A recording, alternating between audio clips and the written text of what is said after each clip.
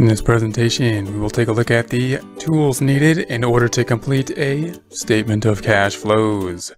To complete a statement of cash flows, we are typically going to need a comparative balance sheet. That's going to include a balance sheet from the prior period, whether that be the prior month or the prior year. Support accounting instruction by clicking the link below, giving you a free month membership to all of the content on our website, broken out by category, further broken out by course. Each course then organized in a logical, reasonable fashion, making it much more easy to find what you need than can be done on a YouTube page. We also include added resources such as Excel practice problems, PDF files, and more, like QuickBooks backup files when applicable. So once again, click the link below for a free month membership to our website and all the content on it.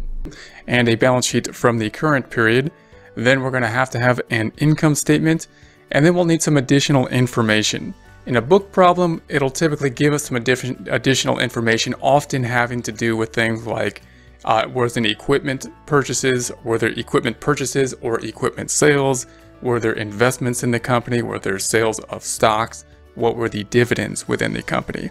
In practice, of course, we would have to just know and recognize those types of areas where we might need more detail, and we would get that additional information with general ledger. We'd go into the general ledger, look at that added information.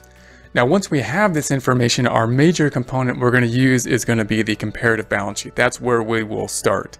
So the comparative balance sheet is going to be used to make a worksheet such as this. This may seem unusual considering we're talking about a cash flow statement. We're talking about activity. We're talking about things that are happening over time. And that usually you would think correlate to the income statement, because that's also something that would be happening over time. But what we're going to do is kind of back into the activity that's happening over time by looking at the change, by looking at the difference between 2 points in time. So what we will typically do is take our balance sheet and put it into just a worksheet. This worksheet is more of a trial balance type. It looks like a post-closing trial balance for 2 years, in this case, 2 periods. We can see that the debits are positive, the credits are negative. For this worksheet, debits minus credits equals 0. So that means that the debits equal the credits for this year, the debits equal the credits for the second year, and if we take the difference between the two, then the change will have a change that will be equal to 0. So this is going to be the type of worksheet we'll put together from the balance sheet in order to then move forward. Now, of course, this will give us a lot of the information we're going to use. This is the primary worksheet. These differences don't represent balance sheet accounts as of a point in time. What they really represent is the change, what happened, what's going on over time. And therefore, these differences really result in income statement type of activity, the income statement reporting the change oftentimes with many of these accounts. So this is going to be the primary thing that we will look at. Now, when we go to some of these items, however, we're going to say, maybe we don't have enough detail. For example, if we look at the change in retained earnings, most of that's going to be net income. It's going to be the change in retained earnings.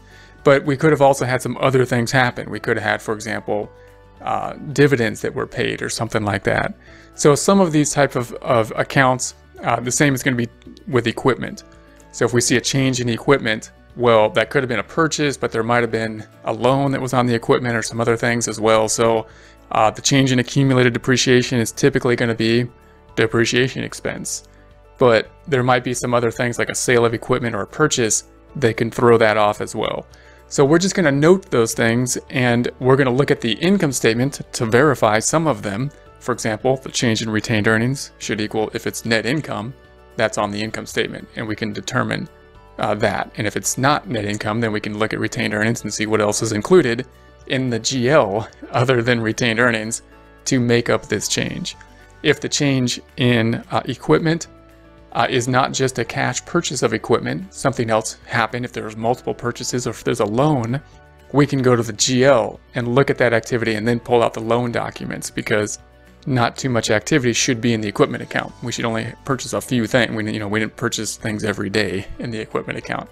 And the same for accumulated depreciation. If the change happens to not be what is on the income statement for depreciation expense, as you would think the change for accumulated depreciation would be, we can then go to the income statement and say, is it?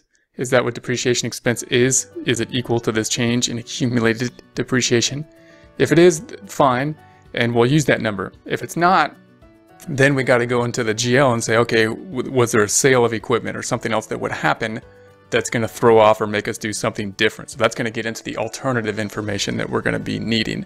So tools we'll need: balance sheet for the 2 time periods, the prior period and the current period, for which we can use to create a worksheet such as this. Income statement to give us some more detail about some of these changes in the numbers, more of the story. And then additional information. In a book problem, they'll just give us additional information. In real life, we would go through some of these changes and say, is this, can I check this out by looking at the GL, looking at some additional information that may be needed to verify a couple numbers that we pretty much get used to verifying as we do a few of these cash flow statements.